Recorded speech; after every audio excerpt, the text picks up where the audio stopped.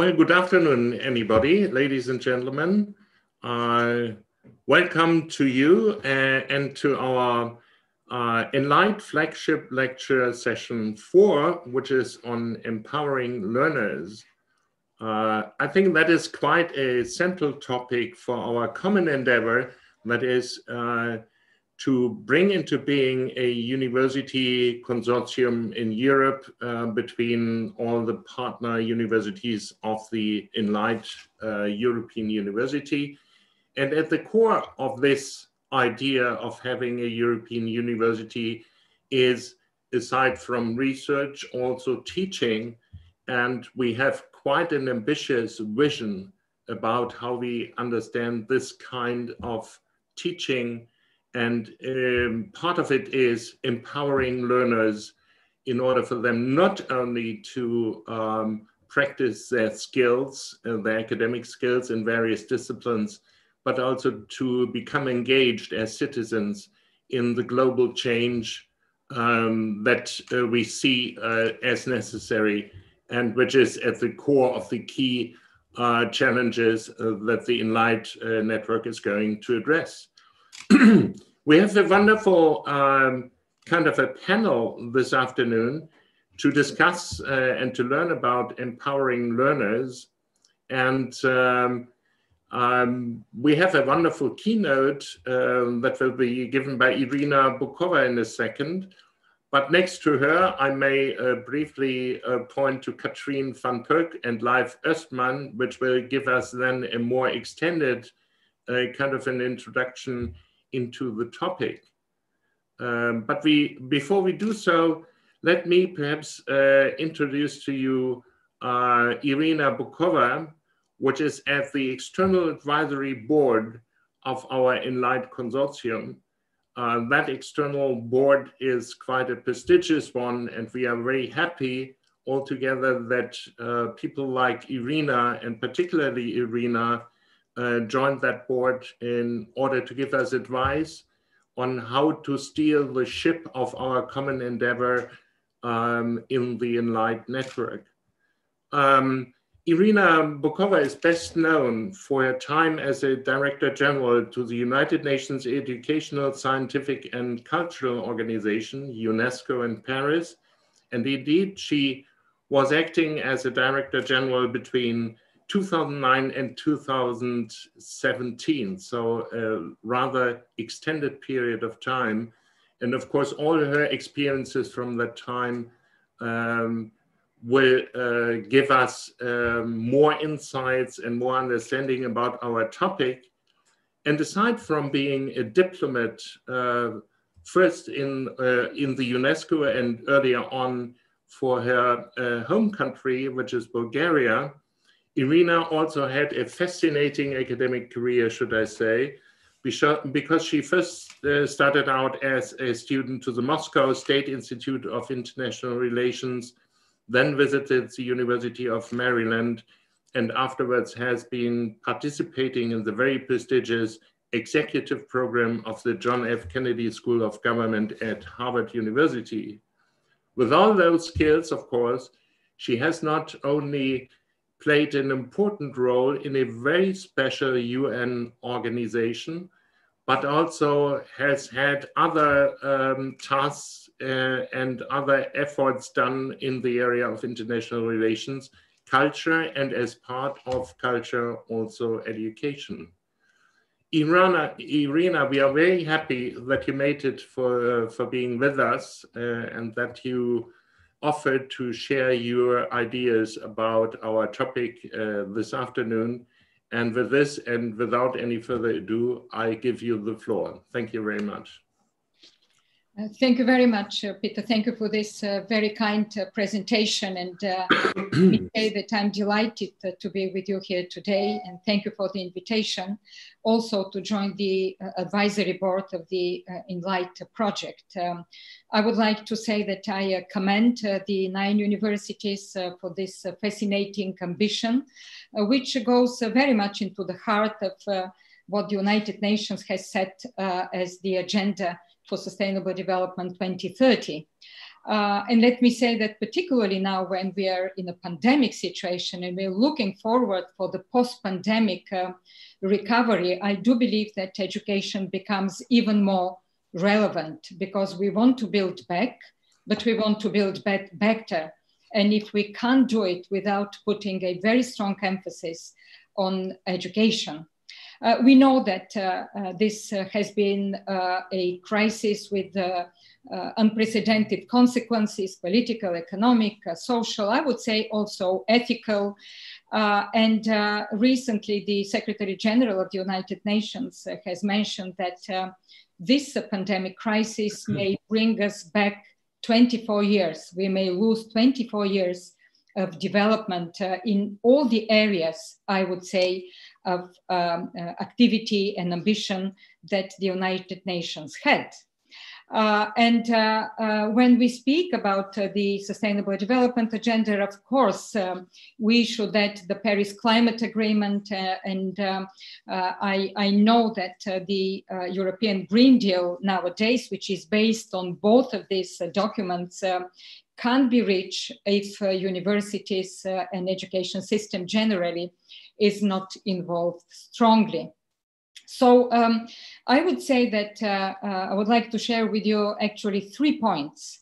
My first point is that we need indeed to renew our commitment to sustainable development and Agenda 2030 and to put education at its heart. While we know that the SDGs already were aspirational and maybe some of the targets cannot be or may be out of reach, still, I believe these goals remain a critical framework for international cooperation. And the importance of this agenda is, if anything, reinforced by the pandemic. And also, I would say that the crisis has put forward a kind of a wake-up call for all of humanity, for governments, also to put into the forefront the well-being of people, the human security, and to invest in people, to invest in economies, in societies that are green, clean, healthy, safe, and of course, more resilient. So this is where the importance of goal number 4 of the Sustainable Development Agenda, promoting inclusive and equitable quality education and lifelong learning for all, comes with all its critical importance for the future. I believe we all know, we are all convinced that education plays an important, multifaceted role in the new Global Development Agenda, which strives to eradicate poverty, address social needs as health, achieve gender equality, social protection, job opportunities, of course, aspire for environmental protection and tackle the challenges of climate change. But let me just once again remind that it is the first time ever that such a holistic vision of education was adopted from the early childhood until the tertiary education. And this is very much in response to the emerging economy with its constant demand for innovation, for training, for reskilling, for lifelong learning, but also the demands of sustainability and resilience.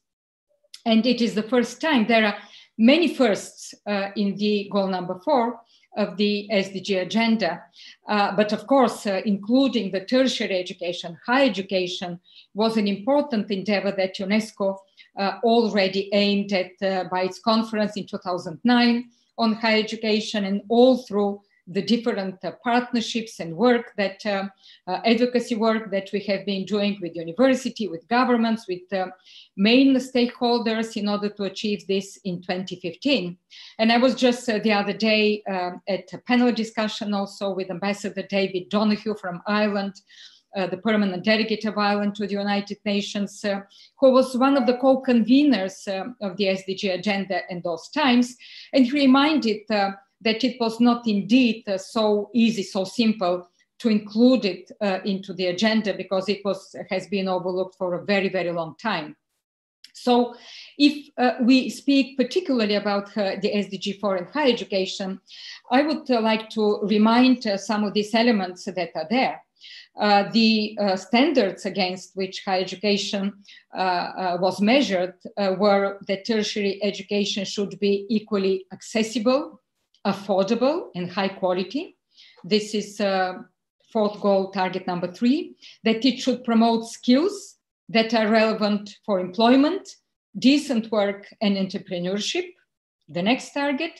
And more scholarships should be given especially to least developed countries.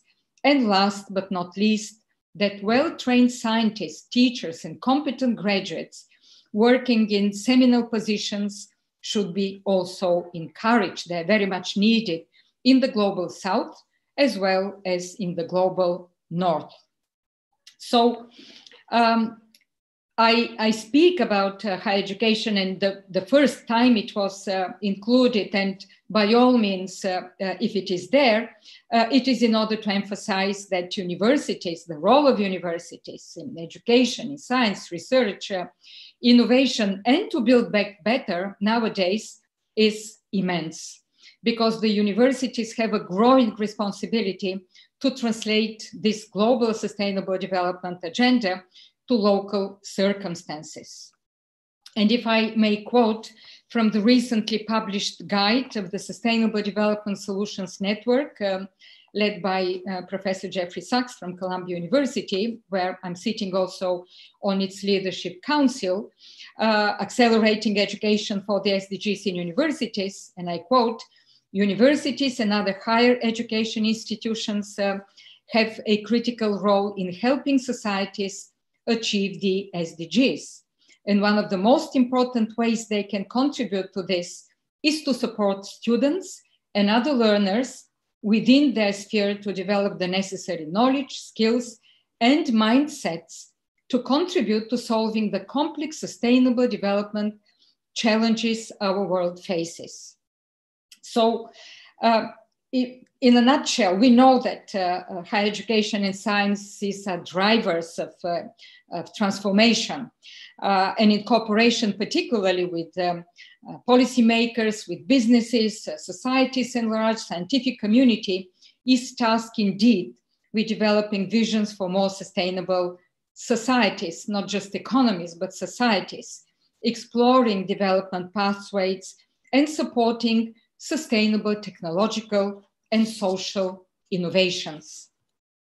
And speaking about how we empower learners, it is important that universities indeed create learning environments to foster skills, both for the achieving of the 17 SDGs and responding to the emerging challenges of the fourth industrial revolution through their teaching, research, pedagogy, but also the other point, the other side of the coin is educating and creating global citizens, as you just, Peter, said it, in a world that is changing and transforming with unprecedented speed. Universities should teach young people critical thinking and curiosity while embracing change. We know all that education nowadays is not about simply passing the knowledge of one generation to the other, but about the ability of young people to make choices. And in order to make the right choices, education should equip them with a set of values and ethics.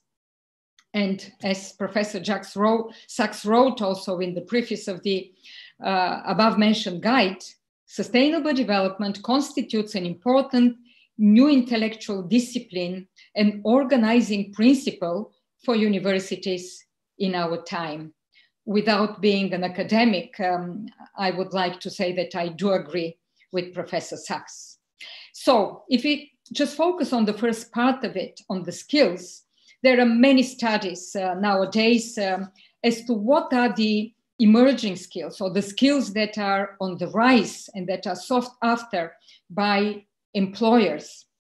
And these skills are analytical thinking and innovation, active learning and learning strategies, creativity, originality, initiative, technology design, programming, critical thinking and analysis, complex problem solving, leadership, and social influence. And it's very important that we see this very much on the rise.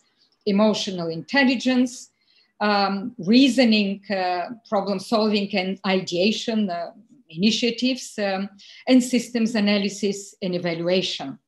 So evidence shows that from strictly economic terms, more and more research shows that students that are capable indeed of some creative insights, that are more prone to work in diverse teams, that are navigating through cultural differences, they definitely will be in a workplace in an advantage where this meaning of skills is different. It is not a technical only issue, but it is just the ability to work with experts, stakeholders and to find a common understanding in the benefit of sustainable development. This is extremely important in my mind because what we know when we speak about the fourth industrial revolution, when we speak about the fusion of technologies that are blurring the lines between the physical, digital, and biological sphere, as the founder of the World Economic Forum, Klaus Schwab, has put it, there is indeed a growing need, an increasing need for higher education to search for responses. Responses both from their positive economic, social, and environmental impact, the sustainability side of it, but as well as the challenges they represent for all of us, for humanity.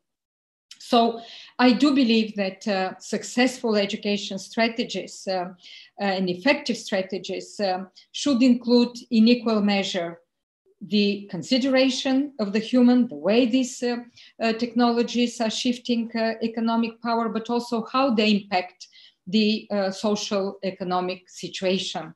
And also what are the threats, the challenges within our world that is increasingly interconnected and needs intercultural understanding. So my second point about the role of universities actually was indeed about this fusion of sciences, the importance of breaking the silos between the natural, the social sciences. And from this point of view, I know that it has been very much into the debate, and it will be probably within the Light project. But I'm going back also to very many of the previous thinkers. Let me quote just the great French intellectual thinker of the 20th century who worked very closely with UNESCO at those times. I'm speaking about Claude Lévi-Strauss, who influenced the thinking about race, ethnicity, culture, diversity, and science.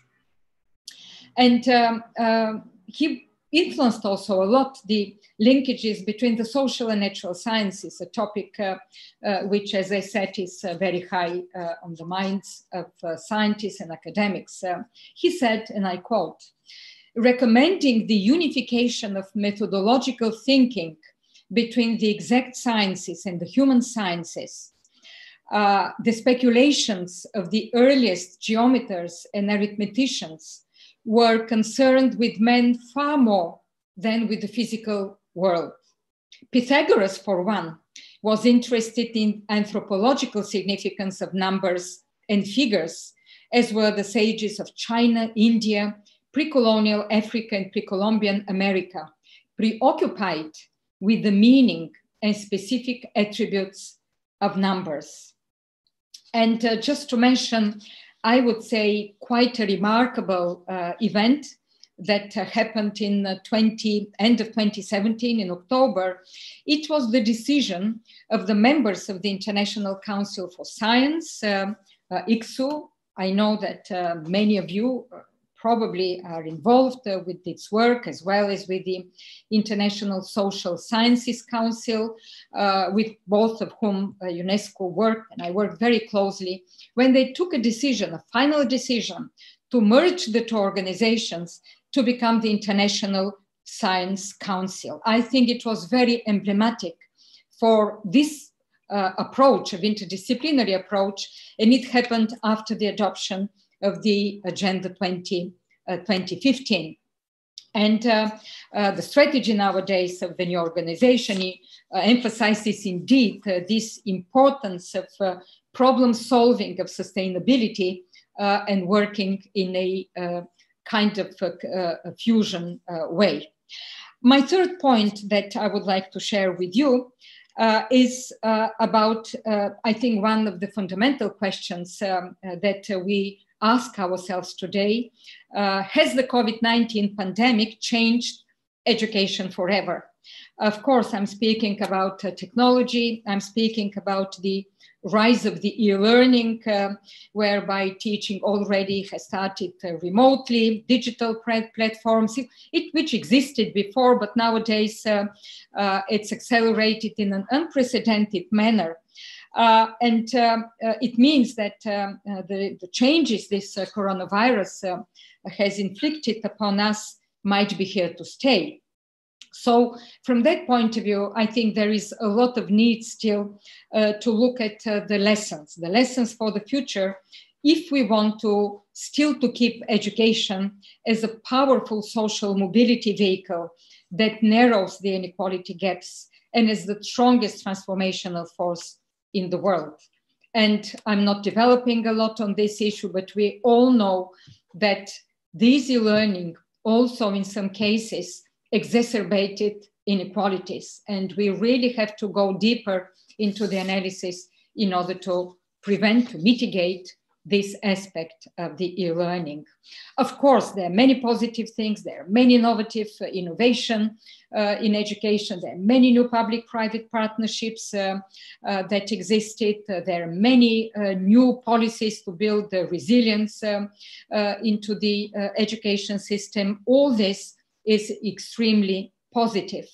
But without looking at the way, indeed, the digital transforms education in societies, we will not be able to reach the full potential that it has. Now, a very interesting idea, and I know that you have been also discussing it and you will be discussing it. It is indeed for where universities and how universities and lifelong learning that is also promoted by goal number 4 of the SDG agenda can play this increasing role with more flexibility and openness. It's an interesting global debate how to make these systems open. And I know that the World Academy of Arts and Sciences and the World University Consortium recently organized a series of conferences that have concluded that rapid expansion of the educational system is feasible, affordable, and absolutely essential to prepare, including on the digital platforms, young people for the successful adulthood. But it will require major changes in content, pedagogy, certification, and delivery system. So this is still a debate ongoing, how to develop models for complementary and alternative delivery systems.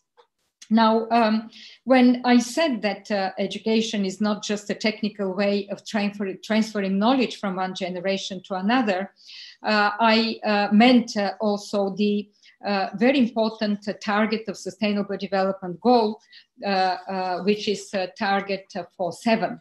And it is indeed probably one of the most important. It goes into the heart of education. It is about ensuring that all learners acquire the knowledge and skills needed to promote sustainable development, including, among others, through education for sustainable development and sustainable lifestyles, human rights, gender equality, promotion of a culture of peace and nonviolence, global citizenship, and appreciation of cultural diversity and culture's contribution to sustainable development. Indeed, this is the global citizenship education, which became a new concept launched by UNESCO into the run-up to Sustainable Development Agenda. And I'm still very grateful to the then Secretary General, Mr. Ban Ki-moon, because he embraced this concept suggested and formulated by UNESCO and included it into his very important global education global first initiative at those times, so that it reaches decision makers. Now, in the different domains, this global citizenship education already is evolving. There is a lot of research on this. The three areas, which is the cognitive domain, knowledge, understanding, critical thinking about the global, the local, the regional, the socio-emotional domain also, which is a sense of belonging to a common humanity, sharing values, responsibilities, empathy, solidarity, and respect for differences and diversities, very much needed now in the COVID-19, because unfortunately we are seeing on the rise xenophobia and discrimination, and the behavioral domain, which seeks to lead students to act effectively and responsibly at local, national, and global levels for a more peaceful and sustainable world. And I think this is one of the ambitions also of the Enlight project. So to end my presentation, let me just say that indeed the role of universities nowadays is really critical, not only because we see an explosion of university and higher education in the world, probably for the last decade, but because the main function at the end of the day of universities is indeed to make significant contribution to society by fostering knowledge, critical thinking, and broad capabilities, of course, in technical skills and young people. And universities are not now nor ever have been solely focused on preparing young people for the workforce. They are, but not solely. But it is also about values and citizenship. It is indeed about preparing young people to live in a globalized world. So this, I believe, is one of the most important messages of the Agenda 2030, because universities, higher education should not be strangers to this new vision and concept that UNESCO launched about global citizenship education in the 21st century. I deeply believe it goes indeed into the heart of what education stands for: human development, human security, and our peace with nature. So thank you for your attention.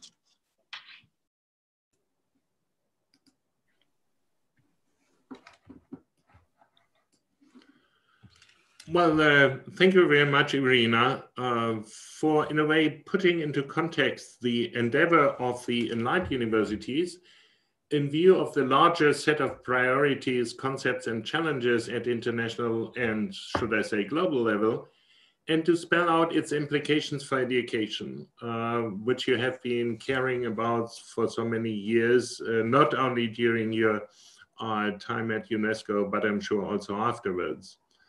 That was certainly much food for thought, and thank you again for your lecture and for being with us today.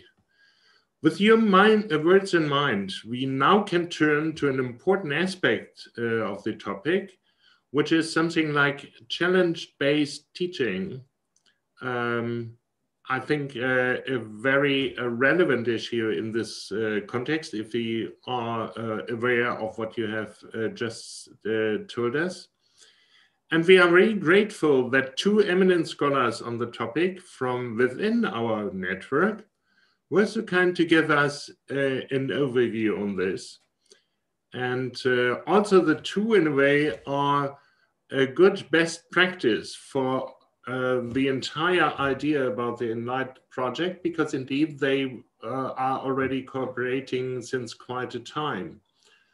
Leif Östman is a professor of didactics at Uppsala University and a director of didactic research and the research group SMED, so Studies of Meaning Making in Educational Discourses. And Katrien van Poeck is a coordinator at Ghent University for the Center for the Sustainable Development's research line on sustainability education. And she is also in a way affiliated with Uppsala University because she is a Marie Sklodowska-Curie Fellow over there. And to tell you a secret, after our discussion today, she will head for Uppsala in order to work there as a fellow. So two Enlight universities in close contact.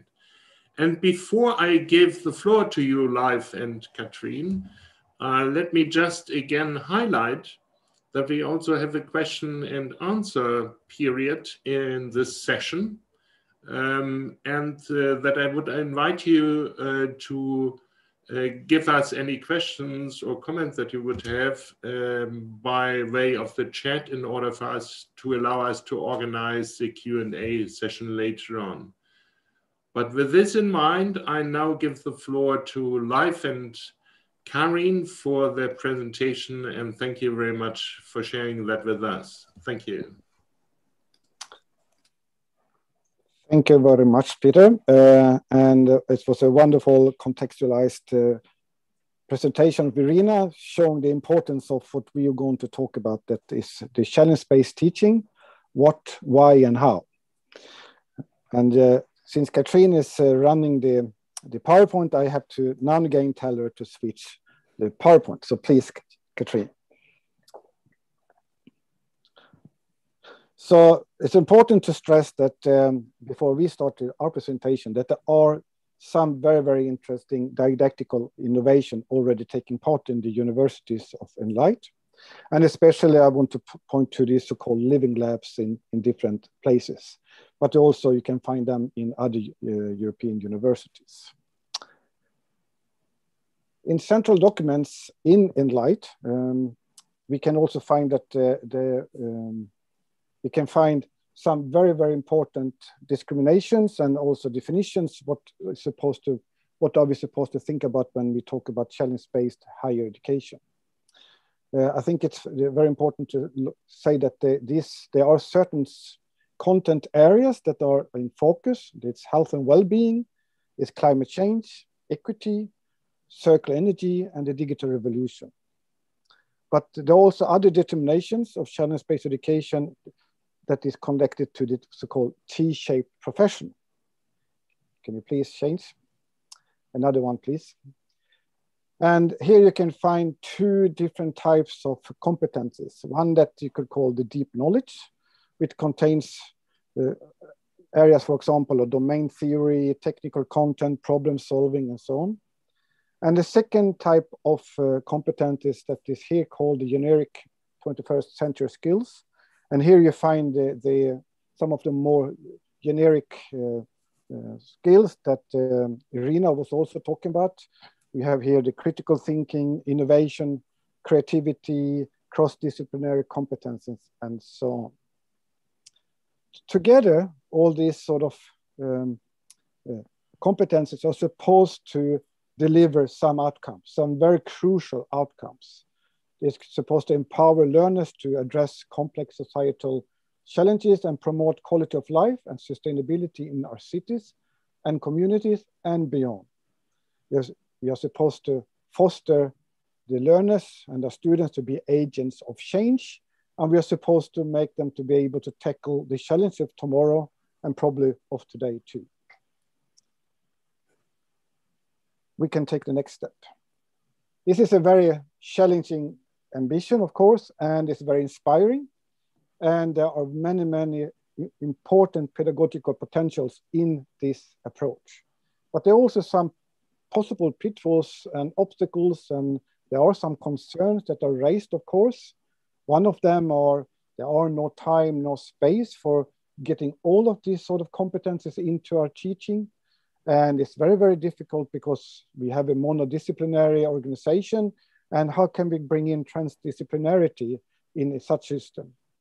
And how to do when addressing the complexity of sustainability issues. It's so many different aspects and perspectives that can be taken. And how should we think about all these sort of approaches and pedagogical approaches that's called problem solving, project-based, active learning, collaborative. These are concerns that we have been working with in didactical research for quite a long time. There are some very important important knowledge has been brought out and produced. And it's also very important to see that this sort of didactical knowledge that has been produced needs to also be brought into connection with the teacher's professional competencies, but also with the competencies of and expertise of the different disciplines. So in many ways, we are looking for and really emphasizes the importance when you do didactical developmental work and also research to find a co-creating atmosphere, a co-creating conditions, because we need both the competencies from didactical research, but also the expertise and experience of university teachers and researchers in order to tackle all these concerns and pitfalls and so on. Before we continue, I will just say what is coming in reminders of this lecture. We will look in for how to create time and space for educating the teaching professionals. We also look into how to create fruitful settings for addressing complex sustainability challenges. And lastly, we will touch upon how to use the authentic problem as unique pedagogical opportunities and learning opportunities for the students. Let's start with the first concern, which connects to many of these different problems that or gaps or concerns that we started with. Are these competencies compatible? That is a very interesting question. Is deep knowledge and generic skills, are they compatible? Can we, through challenge-based education, really realize this ambition to bring them together? And as we said, how can we create time and space for teaching deep knowledge and generic skills in the same time? Okay, let's see what we can learn from didactical research. I would like here to start with the different types of learning strategies that one can find. One strategy is that we all know about and that some of the students unfortunately use is the strategy of learning through memorization. And memorization do not involve understanding. And that is very important to emphasize, because what we are very much looking for through university education is to create deep understanding, deep knowledge. And of course, there are different depths of understanding, there are different depths of deep knowledge. And here you can find, we want to emphasize three different depths or the three different qualities of learning. One is when you sort of just focus on learning disciplinary knowledge and what we call induction into science. And of course, this is a very important part of the quality of learning. But you can also add other activities, namely that the students also are getting an opportunity to try to use their disciplinary understanding in order to solve a new disciplinary problem. And here, what we often can see is that when students have to apply the knowledge in a new disciplinary problem, they also get an extra deep understanding of the disciplinary questions, models, theories, and so on. But also, it's an extra learning coming into it because they learn to apply. We know today that most people don't automatically go from disciplinary knowledge in order to be able to solve a new problem in the disciplinary context. So that is often something that needs to be trained. Some people do it automatically, but many don't. The next level, and that is much more problematic or more difficult for the students, is to train to use the disciplinary knowledge in order to solve a real world problem. And this type of teaching we call learning from science.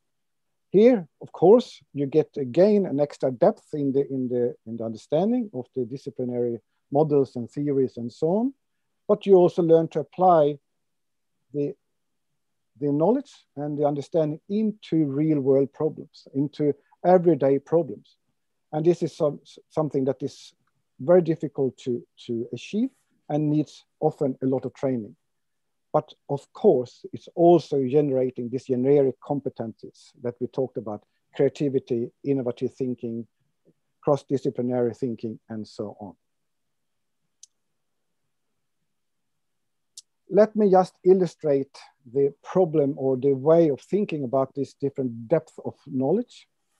We'll take a very, very simple question, a simple question on a chemistry test, a national test in Sweden a couple of years ago. And the question sounds like this. Lisa is going to the shop and has bought a packet of salt and put it on the bike. On the way home, the packet fall off the bike and all salt gets mixed with the gravel, with the stones, with the sand. And the question to the student is, what should Lisa do in this situation? I think if you just use 5 seconds to reflect, that you can guess what most students will answer. Exactly. They will answer, go back to the shop and buy a new packet of salt. We know by research that many of the students that answered this like this, in a similar way, they did have the disciplinary knowledge. They did have the disciplinary understanding that was necessary in order to answer this question. But this shows that they were not able to apply this into a totally new context, that is an everyday context, which is very, very different of a disciplinary problem. And this also shows that the understanding and that they have developed is very context dependent. It's sort of, they can only use it in the same context which they learned this disciplinary knowledge. They don't have the skill to apply it. So what sort of answer did we expect and hope for? Yeah, the answer would be like a bit like this. Lisa would gather salt and gravel in the bucket. She would add water, stir it in order to dissolve the salt in the water. And since then we get a solution of salt water, and there you find a lot of sand and stones, and that you can filter by using an ordinary coffee filter, and you get a pure solution of salt. And if you let the water evaporate from that, then you get back pure salt.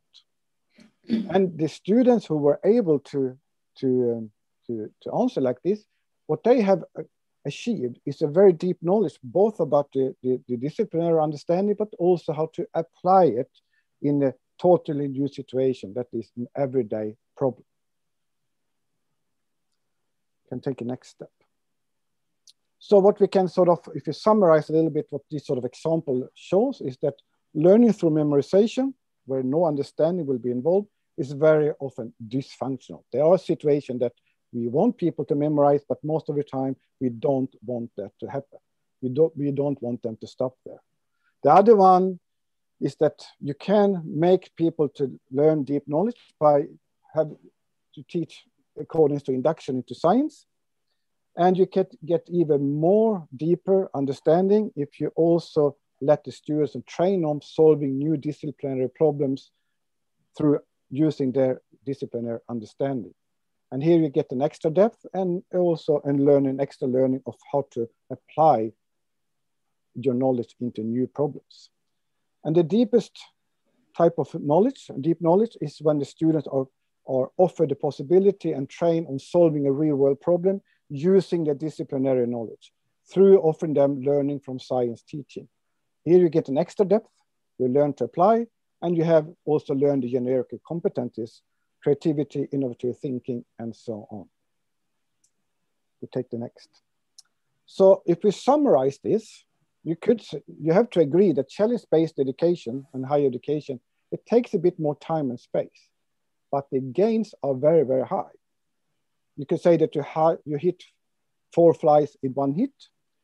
You avoid that the student will use the memorization strategy, because if you ask them to apply their understanding, they will not be able to use memorization as a tool.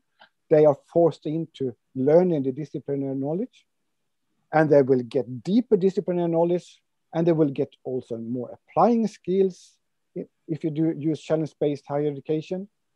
And again, here generic skills comes in. You can also train them in creativity, innovative thinking, cross-disciplinary thinking, and so on.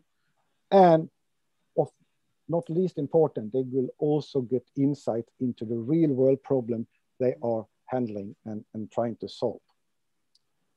So I'll leave this floor to you, Katrien. Thank you.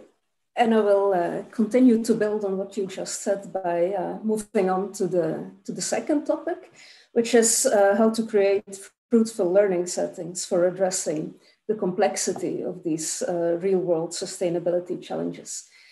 And in line with the things that have just been said by Leif, we often indeed see many teachers struggling with the balance between, on the one hand, paying attention to disciplinary specialty, and on the other hand, a cross-disciplinary understanding of the issues at stake. This week we had a focus group where this was also a very important concern for many teachers. And questions arising then are, for instance, like, do we need a very specific context to make this possible? Is this something that can only be done in special occasions, like a specific summer school, for instance, or do we need a total reorganization of the educational system, which is currently maybe not the best fit for it? Or on the other hand, is it also something that we can also do in our ordinary teaching context, in an ordinary course? Another type of questions that we often get from teachers is that teachers realize that addressing these complex sustainability challenges requires skills like critical thinking and perspective shifting, and how to design our teaching in such a way that the students also achieve that sort of skills. And in order to go into this, I will give a specific example of a co-creation process, like Leif mentioned, a co-creation of a project-based engineering course where university teachers in engineering collaborated with didactic researchers to redesign a course. And this happened within the program of electromechanical engineering at Ghent University in the context of an education innovation project that started about 5 years ago. And the project had actually two important goals. On the one hand, finding out how we could implement sustainability more strongly in the curriculum of that program, the 5 years curriculum of electromechanical engineering. And on the other hand, designing one specific course, a project-based course in the third bachelor year, as a sort of important pillar within this curriculum in which sustainability gets an important place. And while working with the teachers, it became very obvious that they had two main purposes, two specific purposes that I found very important. And the first one was that they really wanted to widen their students' perspective on sustainability in the sense of actually taking them beyond a focus on only energy efficiency. And on the other hand, there was a remaining concern for making sure that the students would be able to develop high quality argumentations in relation to these complex and, as they have called it, also that wicked sustainability problems. So we started to collaborate with this group of teachers, and with respect to the first purpose, widening the students' perspective on sustainability, we worked on these two levels. On the one hand, the curriculum, and on the other hand, this one important course in the middle of the curriculum. And what we did was first screening the curriculum with the lens of the Sustainable Development Goals. And as you see on this picture, we looked at all the 17 Sustainable Development Goals and searched for interesting and relevant connections to their curriculum in order to integrate aspects of sustainability that were currently not yet addressed. And we found some interesting and inspiring connections. For instance, one would not easily relate the goal, the SDG on ending hunger to electromechanical engineering, but then it turned out that they had a course on combustion engines where there was teaching content on biofuels, and then it was relevant to integrate something about the conflict between using land for food production or for energy production, which indeed immediately also integrate some ethical aspects of sustainability into the curriculum, as Irina Bokova just talked about. At the level of the course, this project-based course, there it was an important part of the course is that the students create a specific technical design. And all these technical assignments had a focus on sustainability. As you see on the picture in the middle, some groups constructed a wind turbine on scale, and others were constructing things like solar water heaters, etc. But all the technical developments had an important sustainability component. But as I said, they also wanted to integrate a broader perspective of sustainability beyond the disciplinary specialty of technical issues. And there we found some inspiration in the work of two of my colleagues, Thomas Block and Erik Paredes, who are teaching in political science education and who use the multi-level perspective on sustainability transitions to let students make analysis of the wider societal, or as we call it, socio-technical systems in which technologies are embedded. So we took inspiration from that and adapted a bit the assignment for the political science students into this engineering context. And there's also a guest lecture now of Erik Paredes in the engineering program. So what the students do there is to add this cross-disciplinary perspective to the disciplinary specialty of the technical design. Then when it comes to the second challenge of the teachers, this concern for letting or allowing the students or enabling them to develop high quality argumentation was something that really remained.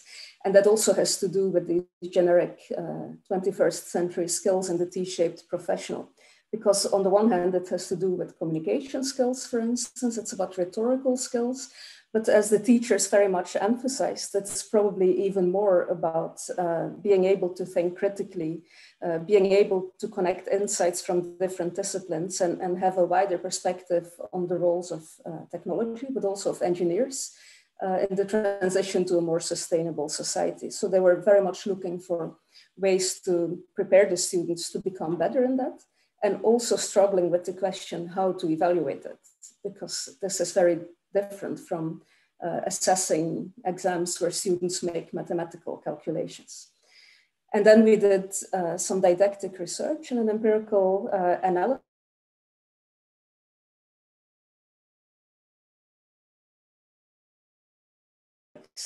We found that the students were actually very well able to develop high quality argumentation when it came to technical issues. But when they were discussing non-technical issues, this was much less the case, which of course has to do with a strong focus on disciplinary knowledge in the curriculum. And this is of course a challenging observation, because it's not so easy to solve this, and it's a difficult balancing act to add this cross-disciplinary perspective, but to also continue to pay attention to strong disciplinary knowledge, because after all, these students are the people that will, in a couple of years' times, take important decisions, for instance, about how to attach the blades to a wind turbine. So what we decided to do was to bring together didactical expertise with disciplinary expertise in engineering and practical teaching experience by bringing together didactic researchers and the teachers of this course in a lesson design workshop. And in this workshop, we presented the results of the argumentation analysis, for which we used a method that has been developed by Karin Rudsberg and colleagues. And this method, which is actually an analytical model, we translated it into a didactical model on the quality of argumentation. It's based on the work of Stefan Toulmin.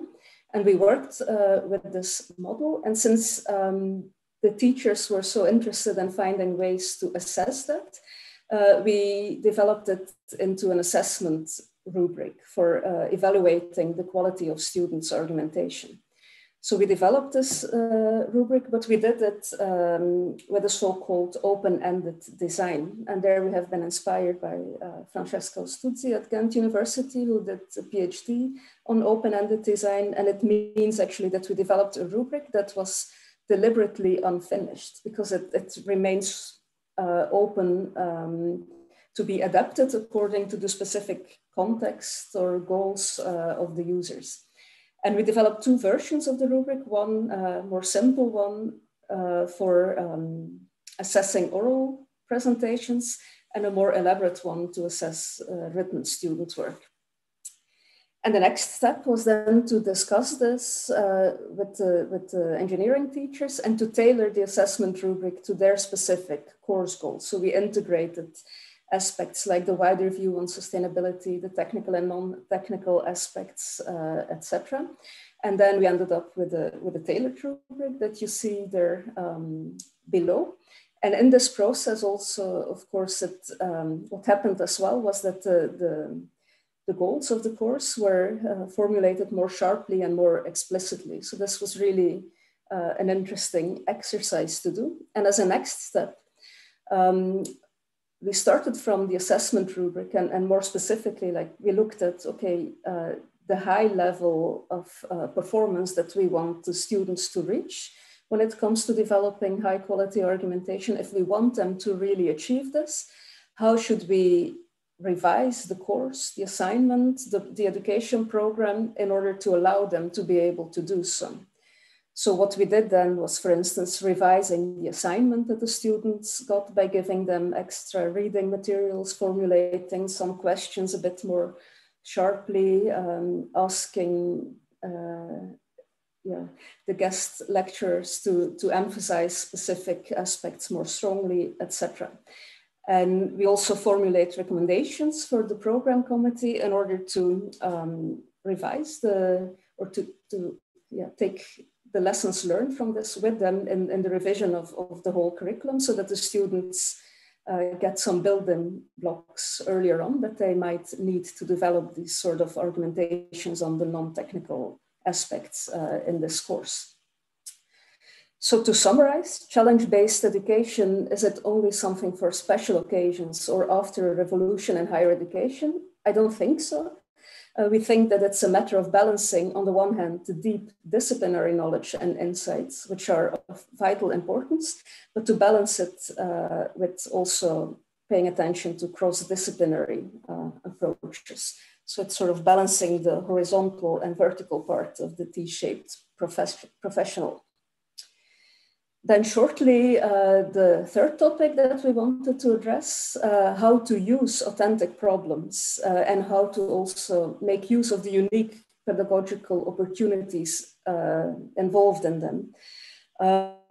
This is also something that shows up in discussions with teachers, that a lot of questions arise when we start to think about how to transform or how to turn societal problems that are often massive, overwhelming a bit, how to turn them into teaching content, and how to design activities that take students along in a genuine problem-solving process when they engage with that sort of problems. How can we plan and perform lessons and assignments that allow students to do that? And also, how can we collaborate with actors outside the university, and how to deal with interests that might be a bit differently or very different, and that might sometimes be conflicting. And these are challenges that may also arise within the context of Enlight, because when we look at these 5 flagship areas, there have been discussions already among people involved in research on this, and they have put forward several real-world problems that students within the Enlight universities might address. For instance, how to make sure that by 2030 we can create 100 carbon-neutral cities. What does that take? Or how to increase urban health in African cities? How to promote equity, inclusion, and diversity at European universities? Or how to make the university campuses more sustainable? Or how to guarantee an equal treatment from birth to death of patients with a migrant background when they arrive at university hospitals. These are some examples of challenges that have already been listed in relation to the 5 flagship areas.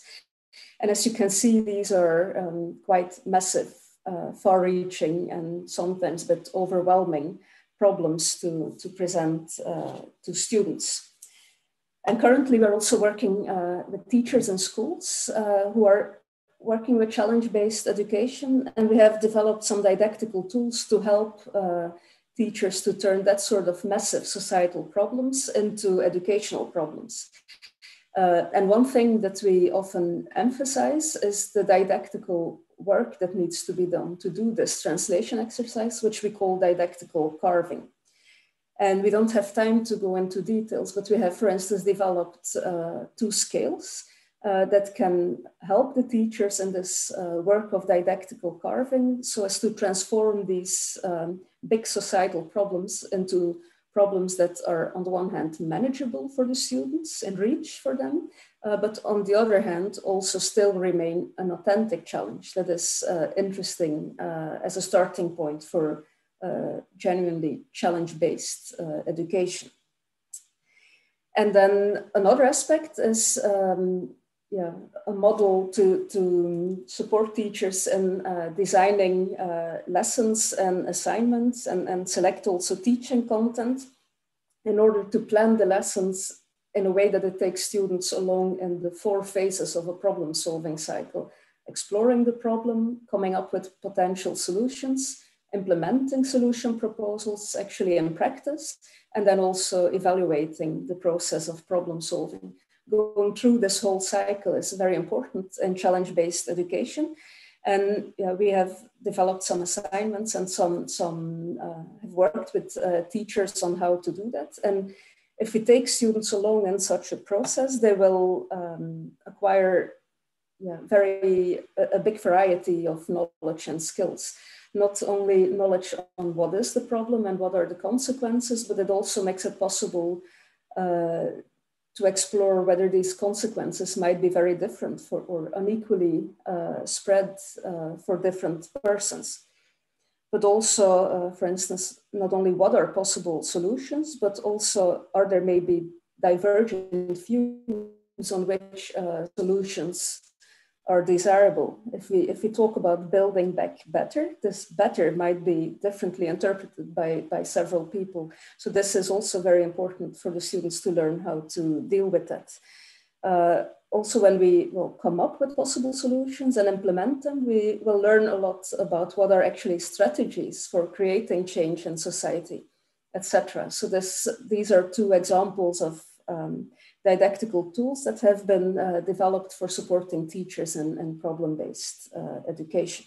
So if we summarize this, we could say that turning real-world problems into interesting teaching content and activities is not something that happens automatically, but that's something that requires specific didactical work. And this brings us back to what Leif emphasized in the beginning of the presentation, that sort of work we think can be done in an interesting way by bringing together didactic researchers with teachers to do it in a co-creative setting. And this is happening currently in a number of ongoing projects in which we are involved. But we are also sure that the new Enlight network and the whole configuration, the focus on these flagship areas and on challenge-based education will create a lot of interesting opportunities for that in the future as well. So thank you very much for attending the lecture, and we are looking forward to the question and answer session.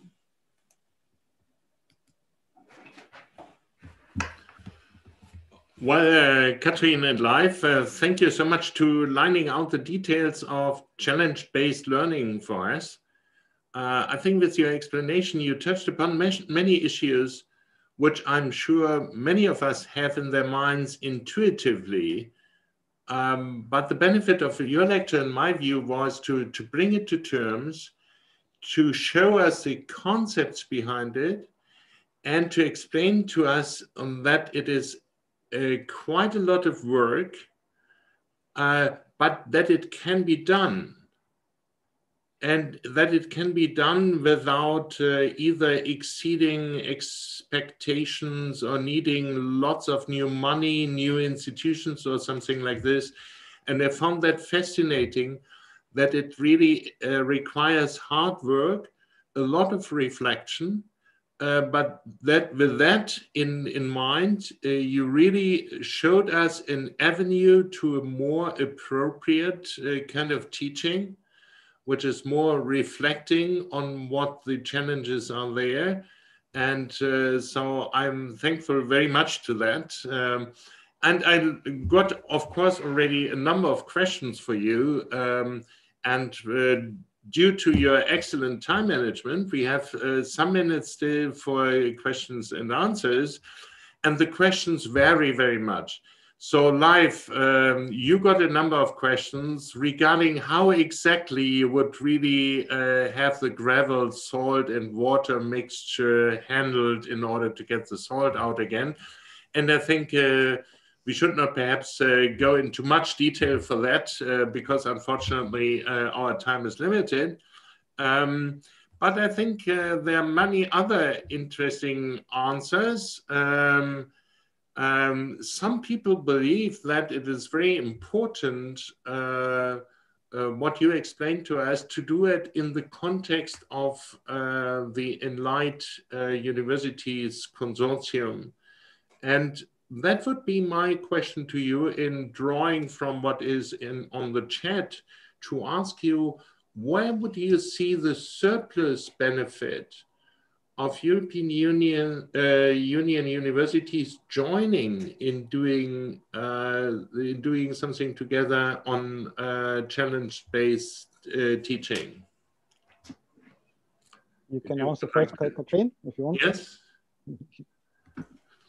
Yeah, I think there are a lot of possible benefits. I think one of the possibilities is to use this network to set up these contexts of co-creation, because I think in all these universities there are didactic researchers with complementary expertise and complementary approaches, and also in all these universities there are teachers doing interesting things. So to set up a context where we can collaborate, for instance, on lesson design workshops or other, in other settings, that could be one interesting thing. Another important thing, I think, is also to use the network to overcome another important challenge in education, and that is to inspire each other, to start to share things, and to avoid that we continue to reinvent the wheel in all these different home offices, over and over again. So I think, and especially in university education, which is quite specialized, there's one electromechanical engineering education program in Ghent, but there might be others elsewhere. So it could be interesting to bring teachers also together that address similar topics or are facing similar challenges, to also learn from each other in a sort of peer-to-peer setting also. And I will connect what Katrien said, that it's also very important to do this in the idea of use, what we use in ordinary research, is that while we build on each other, we can also refine each other's work. We can stand on each other's shoulders and make it possible to have an accumulation process over time. Because we don't just want to come up with best practices. That is, in one way, not enough. Because then when you've done it, no one will refine it and you don't get a machine going. We have that sort of processes in research. We publish things, we develop things, and we refer to each other. And we have a lot of processes that we can learn from when it comes to science. And these ones we also have to bring into to educational context. Because think how much money and time is spent by people inventing the same wheel, reinventing the wheel all the time around the world. We have to break this in order to earn money, save time, and at the same time get higher quality of our education. So even if we can work together, we need to also find systems how to make this to grow in the future. Yes, thank you very much, Leif. I got a number of additional questions, basically asking you for kind of an empirical validation of what you do. And I think we can point people to your publications and your website to see much more good stuff on this. And I'm sure that you are working basically also empirically, not only developing, but also working empirically. I now look to Irina, and I don't know if she is still with us, but there is, Irina, there is one last question that I can draw from the discussion, and sorry to just hopping into you on such a short note. We have now seen that collaboration between European universities could be good, because then you could look at each other and you would be prevented from inventing the wheel a second time, something like this. And Irina, the question to you would be, if there is something like a value in international, intercultural exchange as such, and if you would look into, because you are a UN person, if you would look into Article 55 of the Charter of the United Nations, you would find that this was built to bring about cooperation in various regards, economic, social, health, and other matters. But then there is the last sentence, which has been the basis for UNESCO, is basically saying international exchanges as, and there's no other objective to it. So it, in a way, it sounds like that international exchange could be a benefit in itself. So could you say something on this to close our panels and give us an additional layer of justification of European university collaboration beyond the level of saying we have a larger team together or something like this, if you would like to, Irina? Yeah, thank you very much. And thank you very much for this opportunity. It's an excellent question. And it resonates deeply with my experience, 8 years as Director General of UNESCO, because UNESCO exactly was created 75 years ago, now 76th year, to promote international cooperation in education, culture, and sciences. And I believe this is the backbone of multilateralism, of international cooperation. We are seeing, because we're speaking about pandemic nowadays, we see how much interdependent we are and how much also we need these networks of education. I think we do not need to establish new institutions. We just have to be based on them and create these networks where we can have exchange of best experiences, peer review. And the example of UNESCO, if I may, the network of UNESCO chairs in different universities, which are linked to the different aspects of water, of biodiversity, the big biodiversity network, which covers under the protection of UNESCO, which covers the bigger territory as the Indian subcontinent, just to give one example. And I do believe that nowadays we really need this open education on one side, of course, to implement all the 17 development goals, because education is a goal in itself, but it is also the basis for all the other sustainable attainment of all the other sustainable development goals. And we should not forget also, it's about peace. It's about building peace in the minds of women and men as the UNESCO Constitution. And I would just end with another line from UNESCO Constitution, which probably is my favorite one, is that economic and financial considerations only cannot bring about peace. It's about intellectual and moral solidarity of humanity that we need. And I think this is also where academics, universities, and others in bigger networks can contribute both to peace, but also to sustainable development. Thank you very much, Irina, for these remarks, which were exactly as I thought. And I think that is a wonderful line set between the salt and the water and the gravel problem, then this innovative kind of thinking about teaching and challenges, and then the ultimate aim, which is peace. And that comes very close to the European integration idea. That is the overarching idea which brings all together our endeavors, especially here in the Enlight Universities Network.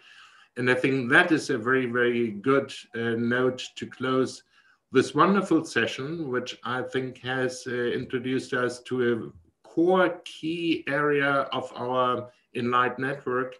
And I couldn't really make it possible that all the questions be answered from the chat, but I think that there will be other opportunities to address them.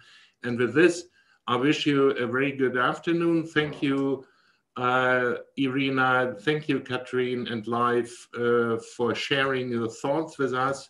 And now then we'll switch over to the final session of this Enlight starting week exercises. Thank you very much and have a good afternoon. Thank you. Bye-bye. Thank you very much. Bye-bye. Thank you very much. Bye.